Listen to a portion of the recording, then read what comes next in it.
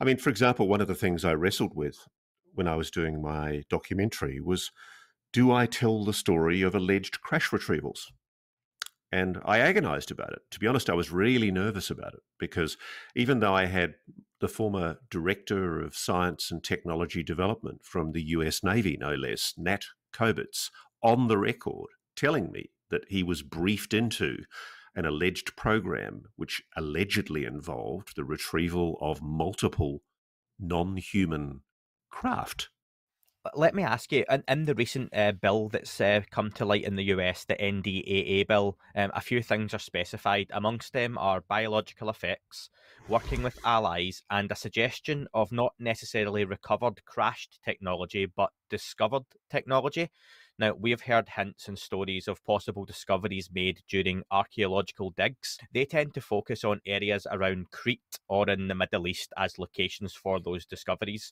Have you heard anything that would back up those sorts of claims? I haven't heard it for Crete or Greece, but yes, I have heard that a craft was recovered from the Indian subcontinent. That's what I was told by somebody with a smirk from the intelligence community. And I was told that it was taken as part of Operation Moondust to the Wright-Patterson Air Force Base. And, bottom line is, I don't know if it's true or not, but I was gobsmacked to go through the CIA's library.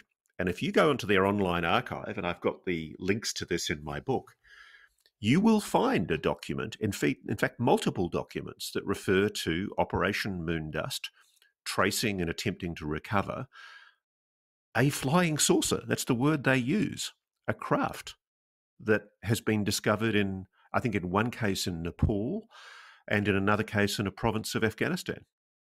And just today, I was having a conversation with an Indian UFO researcher who was filling me in on what he knows about that incident. And, frankly, the only reason that CIA archive has been declassified is because when Bill Clinton was the president, John Podesta made it very, very clear that as a senior policy advisor to the president, he thought the US government should be being more transparent about what it knows about the phenomenon. And I think he was persuaded to the notion that there has been an official reluctance to release all that the US knows. And so it was under the Clinton administration that most of those CIA files were declassified in a huge swag. And what blew me away is whilst they've been reported before I looked at them, I actually read the first time I looked at the one that talked about the craft in Afghanistan, I looked at it about 10 times thinking, is this a fake? Is this like an MJ12 document that's been planted in a file or something? And it just gobsmacked me that here in the CIA's archives, there was a document that asserted a craft retrieval, or at least an attempted craft retrieval. And when I spoke to, as journalists do, my anonymous sources in different sections of the US defense and intelligence community, I was amazed. I expected it to be quite difficult to get people to talk to me about this. But once people knew that they were speaking to me confidentially, and once they knew that I'd gone to enormous efforts to protect their identity by not using electronic means to communicate with them that could readily be bugged or tracked, they opened up.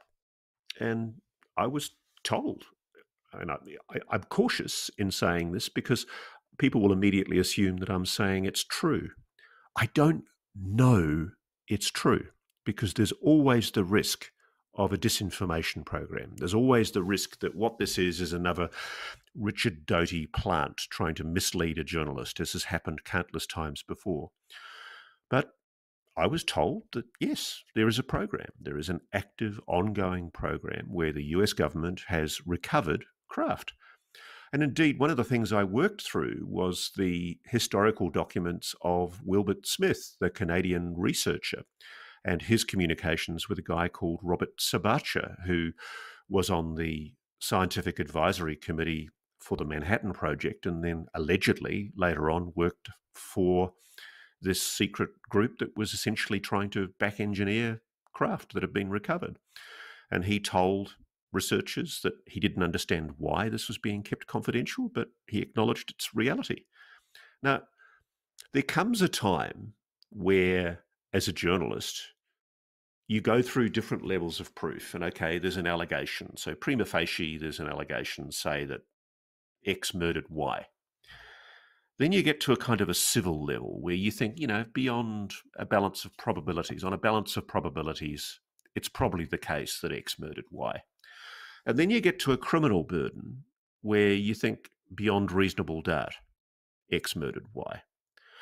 Well, I'm on the civil burden at the moment. I think it's on the balance of probabilities more likely than not that the United States government is lying through its teeth when it says that it hasn't recovered ET craft.